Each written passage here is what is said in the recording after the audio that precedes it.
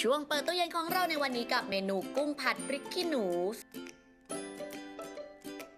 ส่วนประกอบมีดังนี้ค่ะกุ้งสด 8-10 ตัวพริกขี้หนูสวนสีเขียวตามชอบพริกจินดาสีแดง10 เม็ดกระเทียมไทย12 กลีบส่วนผสมและเครื่องปรุงรสมีดังนี้ค่ะน้ำมันหอย1 ช้อนโต๊ะซีอิ๊วขาว1 ช้อนโต๊ะน้ำปลา2 ช้อนโต๊ะน้ำตาลทราย1 ช้อนโต๊ะน้ำเปล่า2 ช้อนโต๊ะ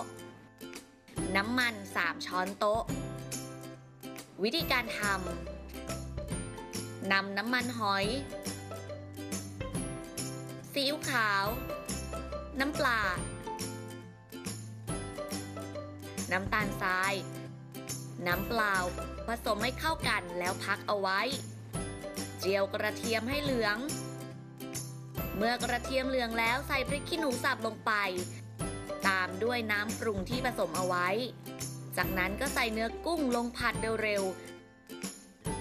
ๆชิมรสเติมพริกขี้หนูทั้งเม็ด